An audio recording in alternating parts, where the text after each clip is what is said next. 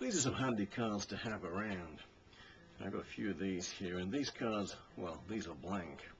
These are blank on the back too. These are blank on the back and the front, okay?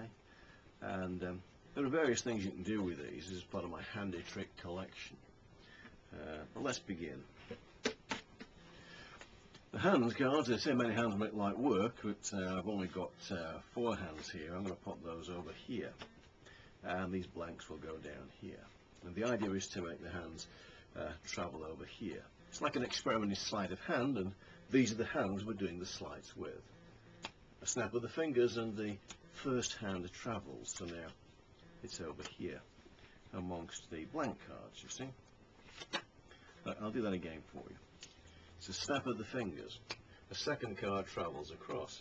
That leaves, of course, only 2 cards over here which show hands, and there's 2 over here. This one you already know about, but you didn't see the one which creeped underneath, you see, like that. Let's go for the third one. Faster than a speeding bullet. Oh no, that was Superman. Let's just check over here, and 1, 2, 3 hands over here. So obviously we've only got 1 hand left over here. Like, see? And there it is. This is very clean, doesn't it? Eh? Clean hands, you see.